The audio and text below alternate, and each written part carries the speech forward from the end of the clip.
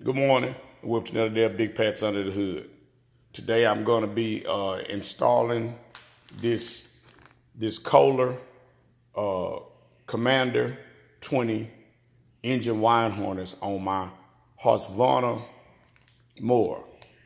As you can see, it's a very detailed harness there, and I'll have to put that on the mower. It doesn't have any leads, anything for it to not work. It's got the ground and everything. All the plugs are terminating everything, so I'll have to put that on the engine and get it all wired up and everything. So that's what I have going on today.